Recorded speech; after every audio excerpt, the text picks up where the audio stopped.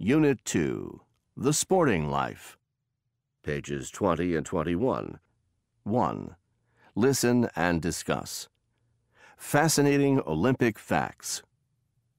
The ancient Olympic Games began in Greece in 776 BCE and were held every 4 years until 393 CE. It wasn't until about 1,500 years later, in the mid-1800s, that the Games were revived in Greece.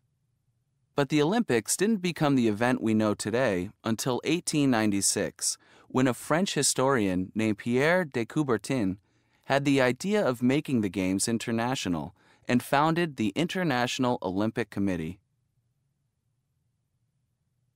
Medals weren't always a part of the Olympics. Giving medals to winners is a practice that began in 1896, and between 1896 and 1904, the top prize was a silver medal. The youngest person that has ever competed in the Olympics was Dimitrios Laundras, a 10-year-old gymnast on the 1896 Greek gymnastics team.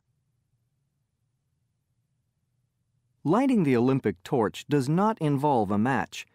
It is lit using only the light of the sun and a special mirror. At various times, the Olympics have included such unusual events as a swimming obstacle race, a tug-of-war, and live pigeon shooting. The gold medal is not made of gold.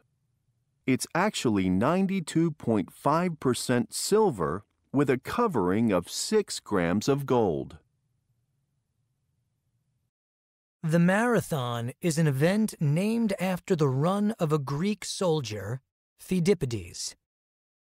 In 490 BCE, Phidippides ran from Marathon to Athens, about 26 miles or 42 kilometers, to deliver news about the Greeks' success in a battle. Running through the mountains and rocky land was extremely difficult. After Phidippides arrived in Athens and delivered his news, he fell down and died. The first modern Olympics in 1896 included a race of 26 miles, 42 kilometers, called a marathon to commemorate Phidippides' run.